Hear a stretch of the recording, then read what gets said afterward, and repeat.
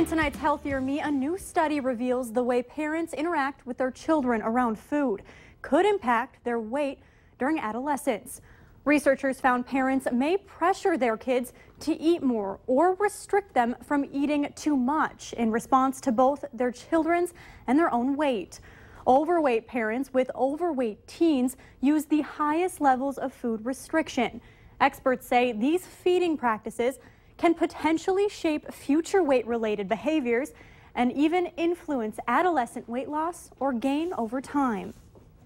Many people with aching lower backs opt for corticosteroid injections, only to find little to no relief. A new review of research looks at the effect of the injections on pinched nerves and spinal stenosis.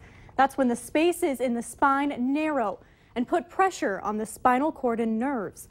Researchers at Oregon Health and Science University looked at 30 clinical trials of steroid injections. The procedure appeared to give immediate pain relief to some with pinched nerves, but the effect did not last. There was no effect on spinal stenosis. Later in sports, the Bison prepare for first-year head coach Bob Stitt at Montana, while Chris Kleiman plans to prepare. And the test results are in. What Huggies says are really in its recently scrutinized baby wipes.